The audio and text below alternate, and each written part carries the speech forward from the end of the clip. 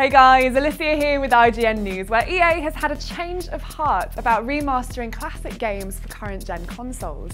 A year ago, EA's Patrick Söderlund stated that while the company had looked at remastering older games, after weighing up where to invest resources, it decided that its developers' time would be better spent on developing new IP, rather than rehashing old ones. However, in an interview with Game Informer at this year's Gamescom, Söderlund acknowledged that BioWare's Mass Effect series was one the publisher was carefully considering.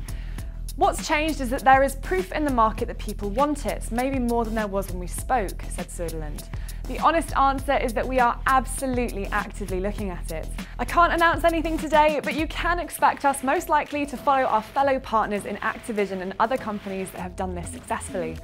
In the meantime, get set for Mass Effect Andromeda, a new game being released in the first quarter of 2017, taking place hundreds of years after the events of Mass Effect 3.